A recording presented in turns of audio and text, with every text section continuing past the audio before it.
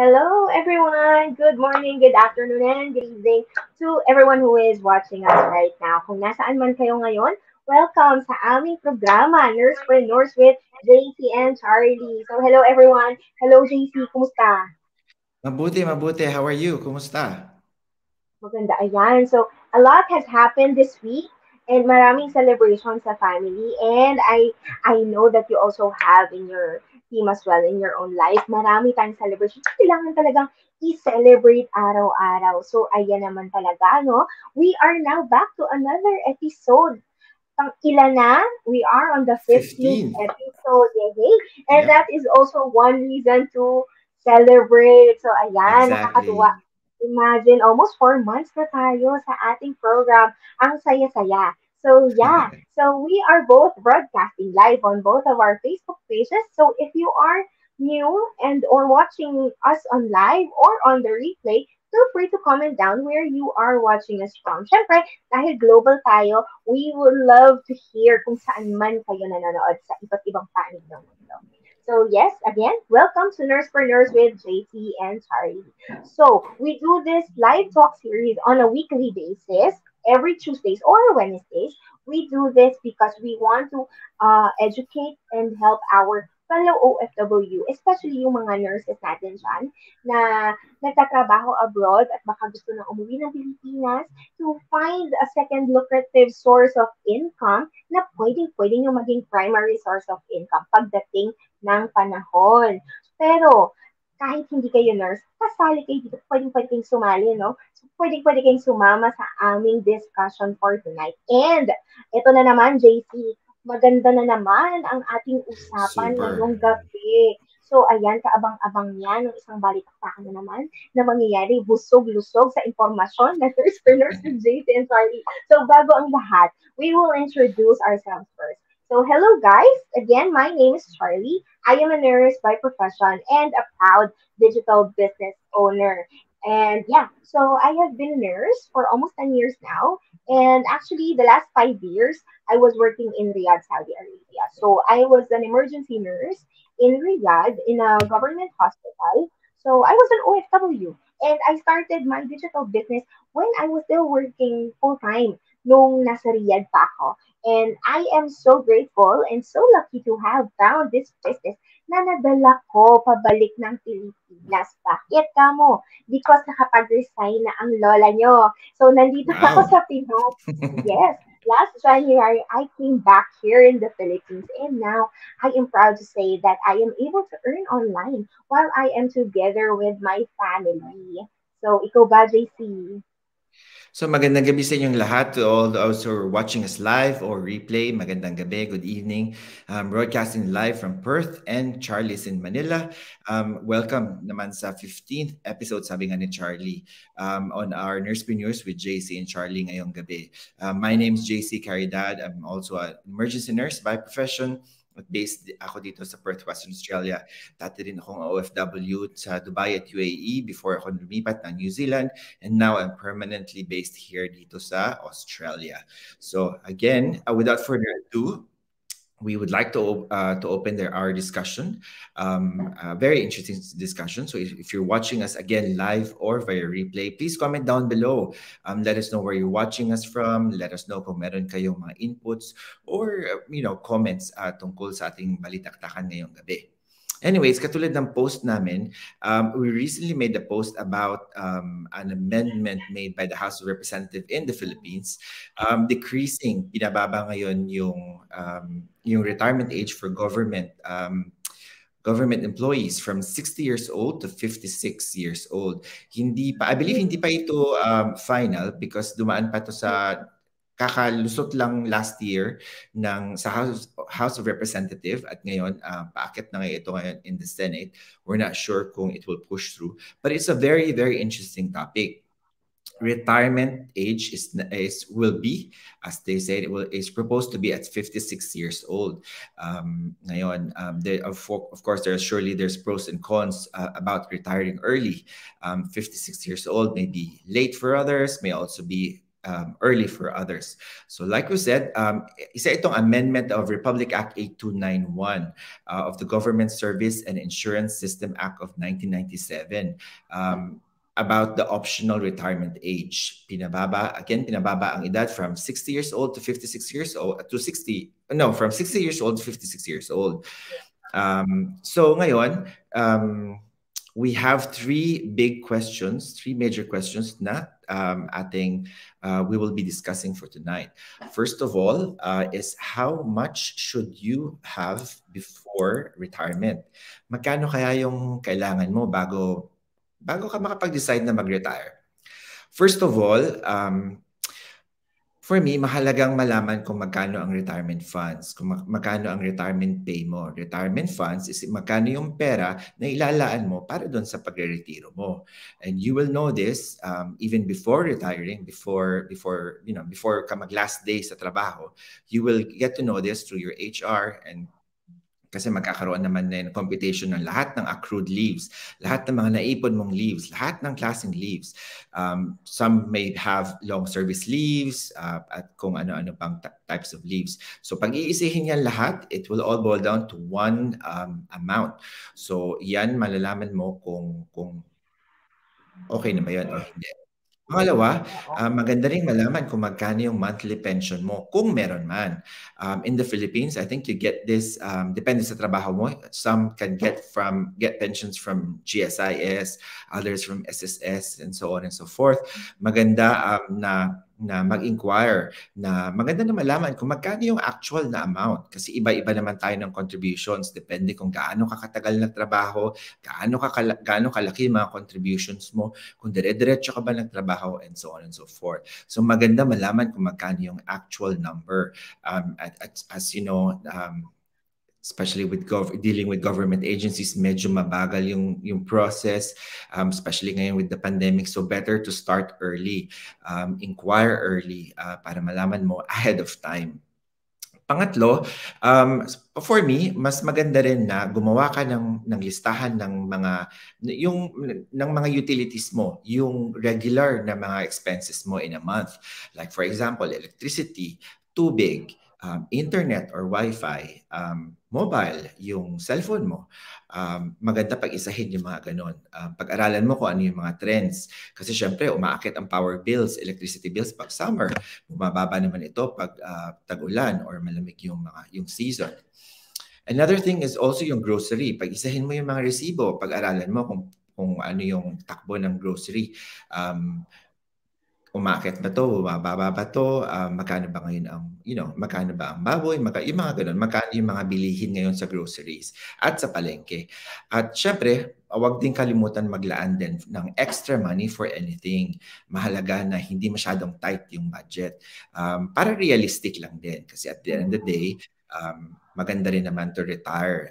Alam ko na during retirement age, medyo mahigpit ang kapit natin sa pera na papalabas. Pero to be realistic, maganda rin na magkaroon na meron tayong parang konting leeway, konting allowance para sa mga bagay na gusto nating bilhin in life. So pag pinag-isa mo yun, let's say 30,000 a month, pagpalagay natin. So times 12 months, so that's about 360,000 in a year. So tapos i-times mo siya ngayon, probably 20 years, 10 years, 15 years, 30 years. Depende. Another thing din naisip ko lang din is, syempre, i-add mo rin yung mga gamot.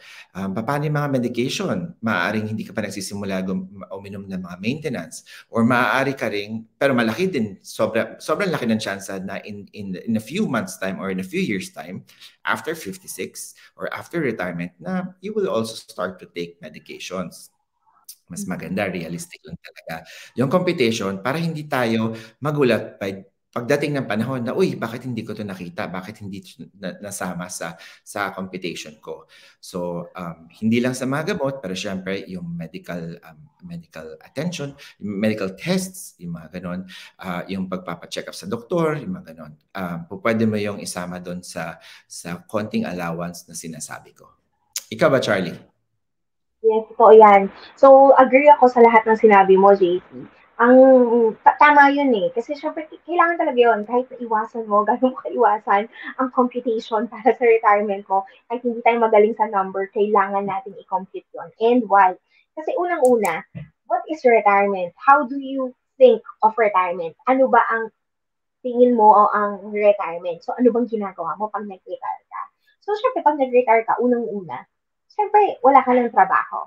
So, ano na lang gagawin mo kung wala ka ng trabaho? So, of course, pag retire, di ba, inisip mo, fulfilled ka na, lahat ng goals mo in life, natupad mo na, nagawa mo na. So, one, yung iba dyan, just like me and JC, we would love to travel and see more of the world once retired na kami. So, that's how I see my retirement. And also, I want to be happy and comfortable each day. Siyempre, nag-retire na lang ako, tapos, syempre gusto ko may savings ako for enough for me to be able to enjoy my life Mm. more. Kasi yun yung last years mo eh, bago ka mawala sa mundong to. So, yeah, be realistic. Syempre, paano ka magiging komportable if you don't have enough savings for your retirement?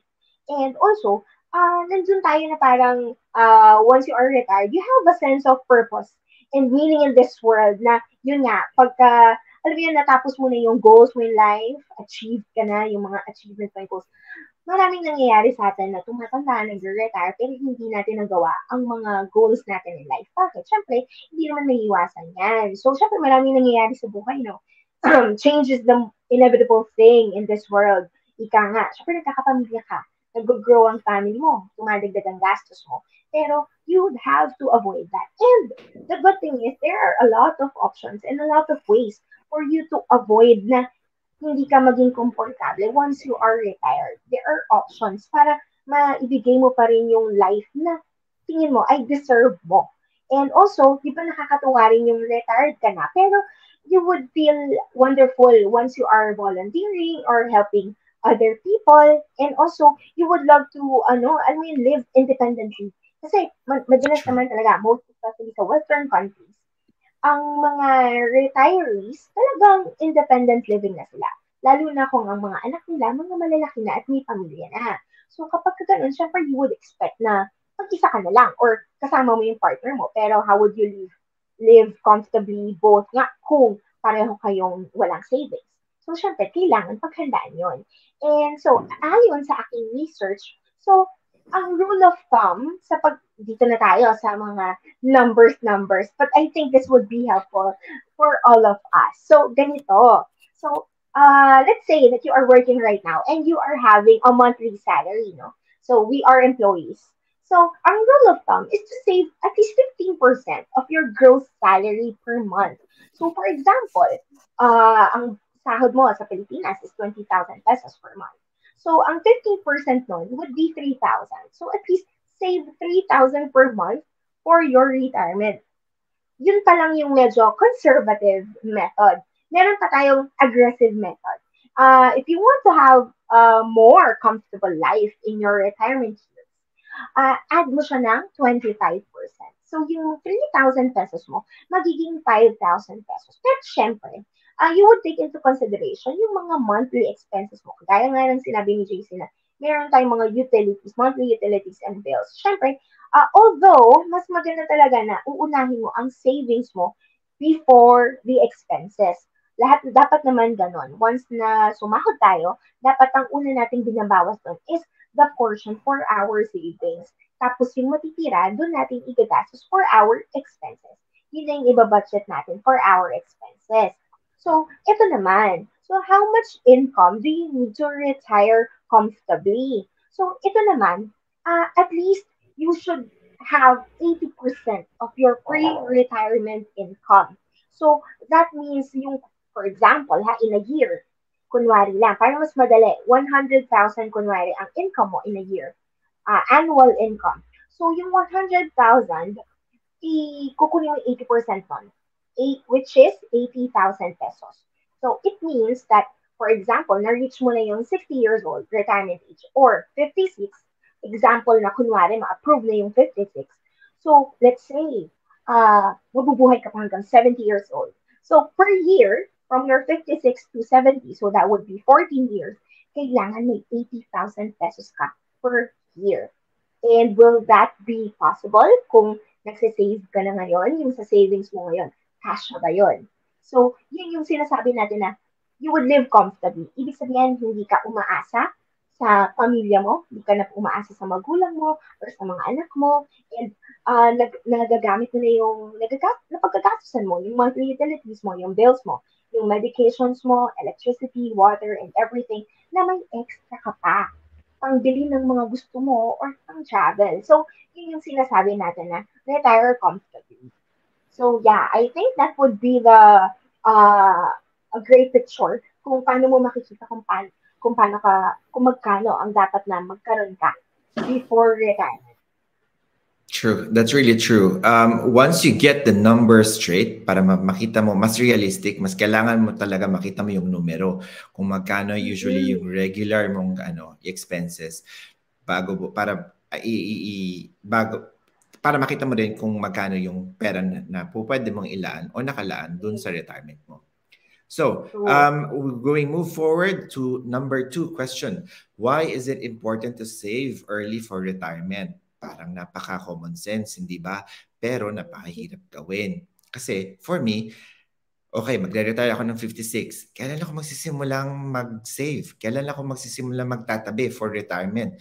Would it be when I'm 40? Would it be when I'm 45? Or would it be when I'm 50? Giving yourself like the last 6 years, ipupush mo lahat. At paano kung may mangyari?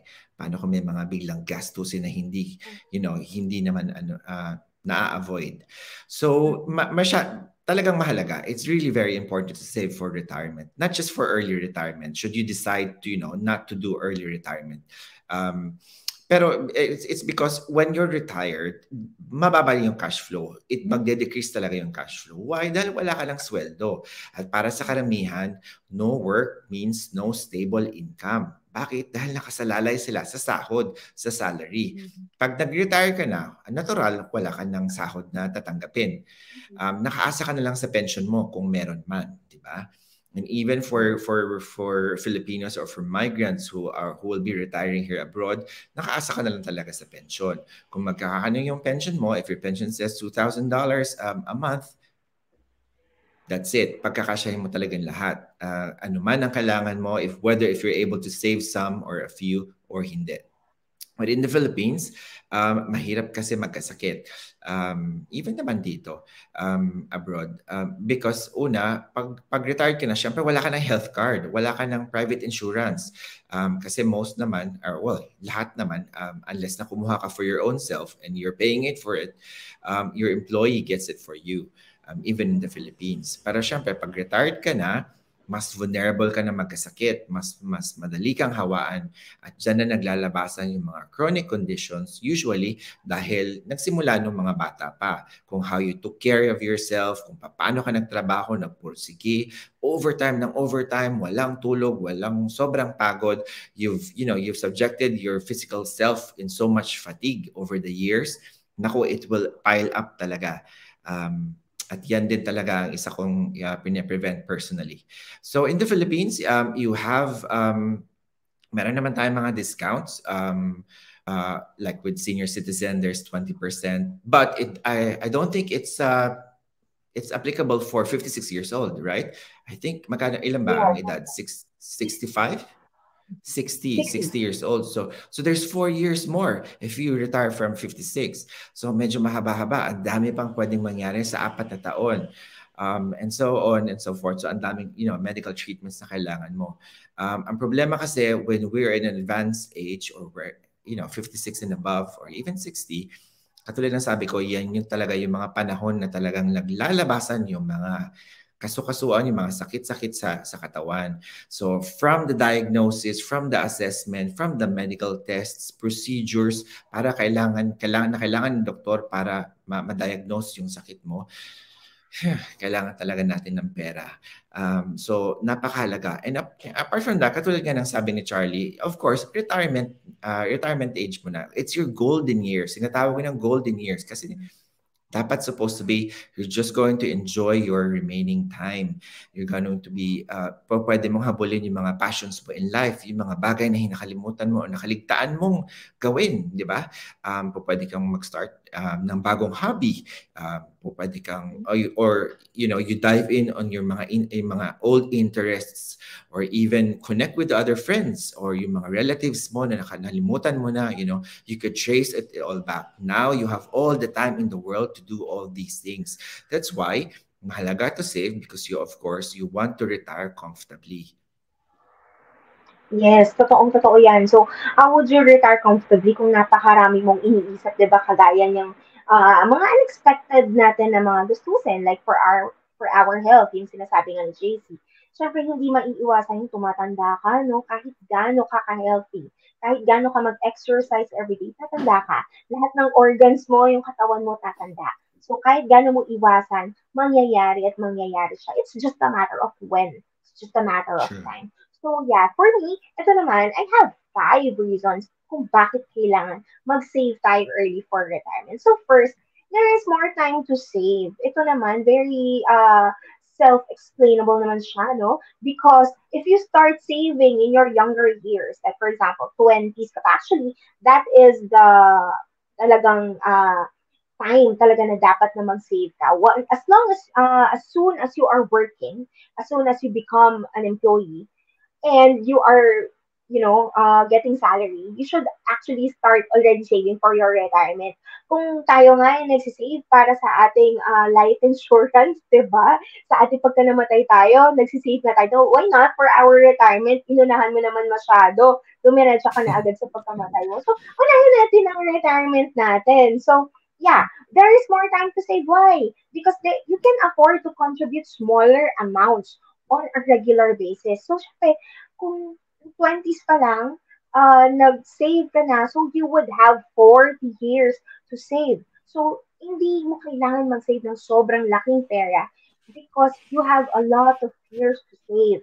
So, it's saving a little early or saving a lot later. So, pagka 40s ka na, 20 years na lang ang isi-save mo. So, syempre, instead of kunwari 3,000 lang per month ang iyong save, magiging 10,000 per month ang bigat nun, di ba? Tapos isa lang yung trabaho mo. Wala ka pang extra income. So, mahirap. Yes, pwedeng maging posible, pero napakahirap. Lalo na inflation pataas ng pataas every year. So, yung value ng pera mo pababa ng pababa. So, it would be tapos ang buhay, dagdag ka pa ng anak. Madadagdagan ka pa ng anak ng mga gastusin mo. Uh, di ba? Tuition fees nila, pagkain, utility bills, lahat na dagdag ng dagdag, nagko-compound ang gastos mo. Imbis ng income mo ang ipa-compound mo, yung gastos mo nako-compound. So, ang hirap mag-save ng later years na once 40 ka na or 50 ka na, di ba? Kasi ilang years na nakabulin mo. So, kilos-kilos. Yeah, so for the second reason naman, of course, we should take advantage of the compound interest. Kasi yung money na sinasave mo, it will earn interest. And then, on top of the interest that it has already earned.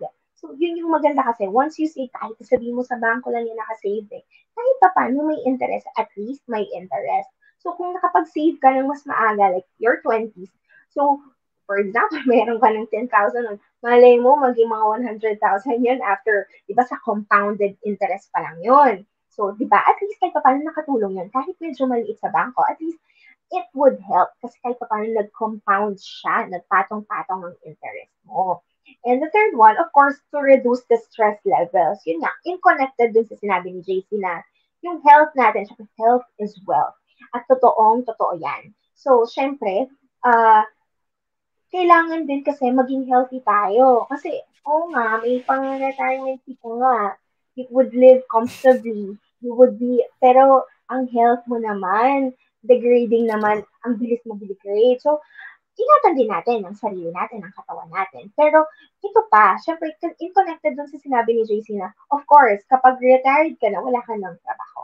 So, if there is, kung wala ka ng trabaho, reduce talaga ang income mo. Kasi, madalas naman lahat ng tao nagre-rely sa job nila, sa trabaho nila. Kasi lahat naman tayo, lahat may trabaho. Buti sana kung meron kang extra source of income na nagsisilbing passive income mo. Like if you have a business or if you have stocks, if you have saved like that, or parang pag sa pag-ibig MP2, kung may ganun ka, may additional income ka for your retirement. Eh, paano kung wala? So, mahirap. So, imbes na ma-stress ka on your retirement ages, on your retirement years, i-avoid natin yon. So, yan ang mahalagang rason yan para mag-save ka ng early for your retirement. And also, para maka-avoid tayo ng utang, we avoid debts. Nagsisave tayo ng early para pagdating mo ng retirement age mo, wala ka ng utang. Di ba ang sarap True. nun sa pakiramdam na bayad na lahat ng credit cards mo. Ang bahay mo, bayad na lahat. Wala ka nang poproblemahin. Ang kotse mo, bayad na rin. Yung mga anak mo, okay na. Kung nakapagtapos na sila, edi maganda. Kung hindi, konting kayo na lang. Pero at least, di ba, yun na lang. Wala ka nang iintindihin na extra costs na hindi ano dun sa retirement mo. So, yeah, pagka may ganun kasi na nagsisave ka early for your retirement, you have a plenty of time to build up a savings cushion na nagko-cover dun sa retirement costs mo. So, lahat-lahat na yon. So, yung pagkain mo, utilities mo, medication and everything, monthly check-up, paano pa pagka may emergency ka, paano kung na-hospital ka. Siyempre, hindi natin ma-avoid yon. So, kailangan, hindi naman sakto talaga yung retirement funds mo, nasobrahan natin ng konti. So, of course, the last one is to help your loved ones. Ikaw ba naman, tumanda ka, parang medyo mahirap sa pakiramdam na wala kang maipamana, di ba? Lalo na sa mga anak mo. Ako, wala pa akong anak, pero of course, nakikita ko na yun advanced in the future. Ayoko naman silang bigyan ng pamanahan ng utang. Siyempre, gusto ko silang pamanahan ng pera or ng negosyo or ng something na alam, maiiwan ko, ng isang legacy na maiiwan ko na alam kong mag-generate pa rin, either mag-generate ng income para sa kanila or nandiyan na mismo, maipapamana ko yung pera na naipon ko kung hindi, kung di ba, malasin lang tayo at may kunin tayo agad at magamit mo agad ang life insurance na kinuha mo, at least meron kang extra para at least may maisave ko. Di ba ang sarap sa feeling no na nakakatulong tayo sa family natin. And yun nga, at least, minsan kasi may mga ibang tao na gusto mag-volunteer while they are working but they cannot afford. Mm. Because syempre, dahil nga sa mga gastos natin sa family. Pero yung iba nagagawa yan when they are retired. So, nakakatuwa na makita na retired ka na, pero nakakapag-volunteer ka pa to help others. So, nakakatuwa yung gano'n na hindi lang sarili mo ang natulungan mo, pero ang ibang tao din. So, yeah, saving for retirement may seem a very daunting task. Mm. Nakakatakot naman talaga. Nakakaano siya. Siyempre, parang iisipin natin, on the other side, it's extra gastos kung iisipin mo ngayon eh. Malalaman mo lang kasi yan once you have retired. Pero, alam mo yun, but by starting early, you make it easier for yourself. It's like it's parang sa nursing, di ba? The best way to not get sick is to prevent it. Prevent from getting sick. So, parang ganun lang yun. So, prevent yourself to be stressed when you are retired by saving early. Totoo. Yeah, totoo. You're really right. It's really daunting. It's really daunting. It's like, alam mong it's coming. It's like the elephant in the room. Alam mong papunta tayong lahat doon, pero hindi natin kung pinag-uusapan man, pero hindi talaga tayo gumagawa ng concrete things para, para to prepare ourselves. Even for migrants abroad, kadalasan sa atin nakasalalay lang tayo we're only trusting on the super funds that we have. Kung magkakano yung mabibigay ng government from the earnings that we have during our productive years. Pero savings wise, saving on our own, personally saving, hindi talaga ganun talaga ka-active at kalakas yung ating preparation for retirement. So moving forward on the last question, how to prepare for retirement. So katulad ng sabi ni Charlie, marami namang things na po pwede natin gawin. Pero yun nga, first of all, for me, it's prepare early. Ito, medyo case-to-case basis to. Katulad ng sabi ni Charlie, it's ideal to start in your 20s by giving away, by saving at least 15% of your your monthly income. But of course, alam naman natin anong nangyayari when we're on our 20s. Panay ang travel, panay ang shopping, YOLO. mapunta lang ng mall, hindi po pwedeng umuwi na walang bitbit na bag or walang bitbit na kung ano True. mang nabili. Kung wala mang naibili, kailangan bumili ng Starbucks, kailangan bumili ng milk tea, kailangan, sus, that's Deserve really, ko to. I think it's all part of the age. Kaya mahirap Mhm. talaga. I think it's very rare and it's very few na makapag-ipon ka or to start thinking about retirement, saving for retirement at your early 30s or 20s. Mhm. Probably on your 30s, siguro mas realistic. And again, on your 20s, dyan din nagsisimula yung, syempre, others starts to build their families, nagkakaanak. So, Mhm. magpapakasal, gusto na magandang kasal, magandang wedding. Of course, everyone's want that.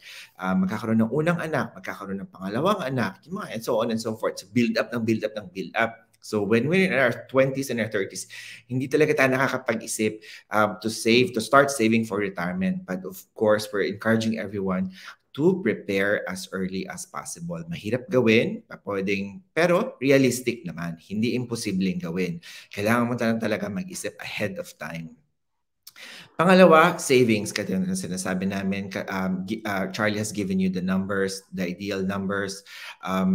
You could either do it on a regular basis, like saving a portion of your Mhm. monthly income, or pwedeng bultuhan. Let's say, bakit hindi mo Mhm. i-save yung 13-month pay mo? Instead Oo. na ipabigay mo sa, ipabili mo ng ipang shopping mo sa mall for Christmas, bakit hindi mo siya, save it for a better purpose, for a bigger purpose, that is for sure ikaw rin naman na magbe-benefit. Pangatlo would be investments. Katulad ng sabi nila in investing, to not put all your eggs in one basket. So pwedeng katulad sabi ni Charlie, gumawa ka ng MP2 or mag-invest ka sa bangko, patulugin mo. Ang dami, and mutual funds, cryptocurrency kung gusto mo.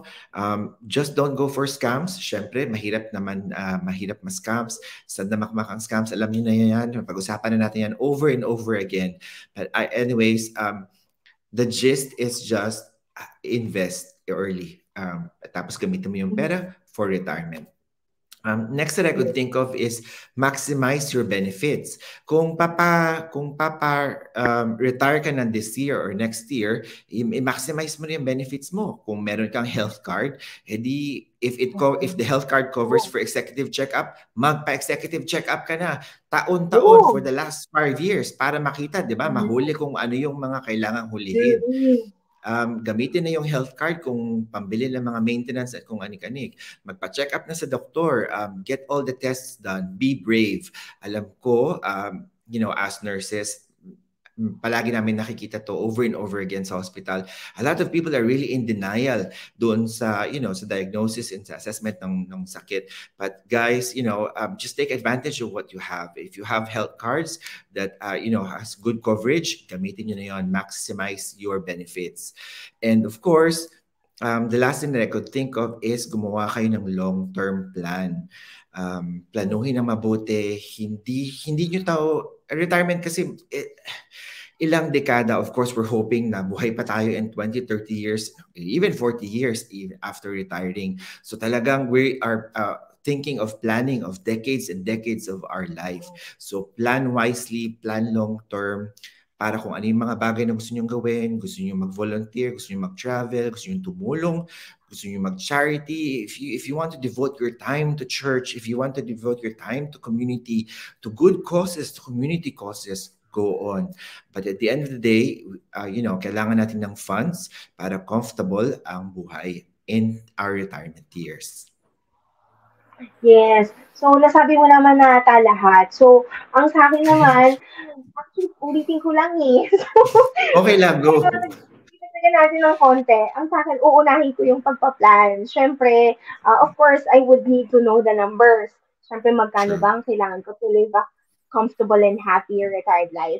So, siyempre, uunahin mo kung paano ka ba nabubuhay ngayon, paano ba yung lifestyle mo ngayon, magkano ba ang monthly expenses mo. So, from that, tapos, kukumpute mo naman siyempre kung sa trabaho mo, magkano bang kikita mo doon, kaya mo ba na mag-allot pa ng gano'n?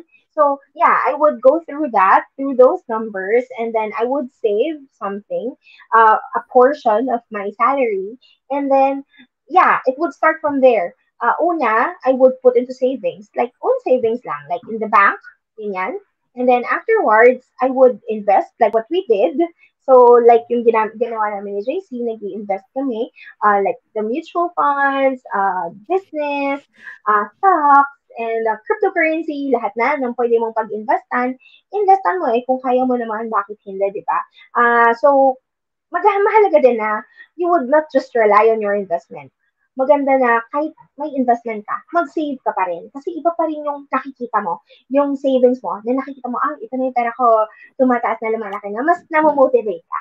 Mas nagiging maganda sa feeling na parang, tumataas na yung savings ko, kaya na to, tapos dadagdagan mo pa on the next months, on the next years, tapos nakikita mo na kaya mo pala. So, maganda rin na gano'n, na kahit may investment ka, huwag kang mapanatag, na kahit may investment ka, paano kung bumagsak yung pinag-investan mo? Kung sa stocks ka nag-invest, so paano kung bumagsak bigla yung company, hindi mo malalaman because hindi naman natin alam kung anong mangyayari sa future. Eh. It's indefinite, hindi natin alam yan. So, for me, mas okay pa rin na may savings ka pa rin talaga besides having an investment. So, tapos, doon naman din babagsak na ah I mean, besides that, yun nga, yung health mo talaga, for me, that's, maaaring hindi niyo pa nakikita sa akin yun. Pero health is wealth. Totoo yan. Kaya nga ako dumidikit kay JC para makuha ko yung routine niya, yung health routine niya, para maging health buff din tayo. So, you know, if you want to be healthy, you know, to think how other people think, diba? Be with like-minded people True. nga. So, you have to be with them para ma-motivate ka. I'm trying to start to live a healthy life and I would like to maintain that every day. Sana ma-maintain natin kasi I want to live longer. So yeah, I think that's also one uh, preparation, one way to prepare for my retirement. Siyempre, ano ko may enjoy yung retirement ko kung may mga sakit na ako, kung hindi na ako healthy. So, sa akin babagsak pa rin doon na health is wealth din talaga. True. So, yeah, and ano pa ba? Of course, yun na nga, let's always think na wala tayong ibang aasahan kundi ang sarili lang natin. Kahit may family tayo, even if we have parents, even we have our children, even if we have our spouses, isipin natin na tayo lang. Kasi wala ka talagang dapat asahan kundi ang sarili mo lang. Your parents are not your emergency fund, and your children are not your retirement fund.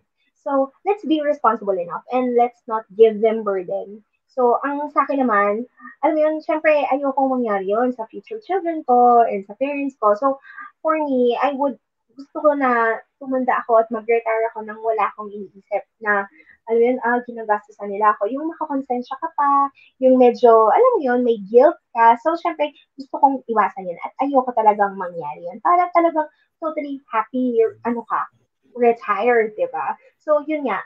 To cut short, you know, to live a happy retired life, you have to make your hard-earned money work money for you. So, syempre, paikutin natin yan ng paikutin. So, gaya nga na sinabi ni JC din, don't put all your eggs in just one basket. So, mag-diversify tayo. Hindi lang sa ating mga gastusin at mga investments, pati yan yung sa savings natin, i-diversify natin. So, yeah, that's it for me. Exactly. Napaka-interesting talaga ng topic natin tonight. That's why a Mhm. lot of people are watching us tonight. And thank you for that. Ayin saying good evening, JC and Charlie. I think Hello. Ayin's watching us from Philippines, right? Yes. Yes. Jill is watching us from PNG. Magandang gabi, Coach. Thank you for Hi. watching. Christine saying watching from Brisbane. Hi, Christine. Good evening.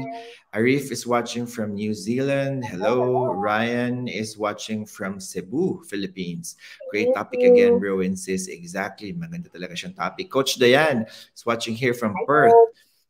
Ayan is saying, work now so that you can retire without worries. Totoo. Para Yes. hindi din umasa sa mga anak. Yes, sabi nga ni Charlie, your kids is not your retirement plan. Mm. Rose is watching us from Hi, Perth, Coach. Australia, and Anna is watching us from Canada. So Hello, maraming salamat hello. for all those who are watching. If you're watching us again from replay, comment down below. Let us know what you're thinking of. So ngayon, handa ka na bang mag-retire at 56 or even earlier or Mhm. later? So we'd like to invite you to sign up for a complimentary webinar gamit ang pangalan at ang email mo. Mag-sign up sa isang libreng webinar na makakatulong sa iyo hindi lang sa pag-retire ng maaga, but para mag-invest. Now is the time to invest. Walang perfect time, sabi nga nila, kaya wag maghintay ng bukas, sa makalawa, sa katapusan, do it now. So we both have our own websites. Charlie, as you've seen in on the screen, is www.lifepilotwithcharliemay.com, and mine is www.jccarry.nurseboss.com. You could also message us to our Facebook pages. We'd love to hear from anyone. Kung may mga tanong kayo, concerns kayo that you would like us to know. So we're just a message away. Yes. Alright, so yan, nasabi na nga ni JC, napakagandang topic and asahan nyo na maganda na naman ang ating topic for next week. So, kagaya nga ng sinabi ni JC, in order for you to save and prepare for your retirement, that would be, alam mo yun, kung talagang isa lang ang job mo, isa lang ang source of income mo, dagdagan mo yan.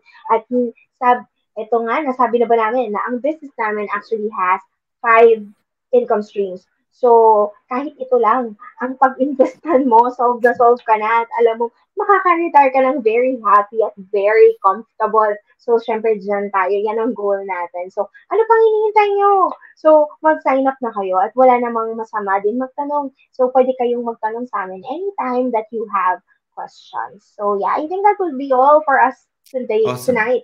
Yep. Maraming salamat. And Thank you again for watching. Join us again next week for another interesting topic here on Nursepreneurs with JC and Charlie. Good night.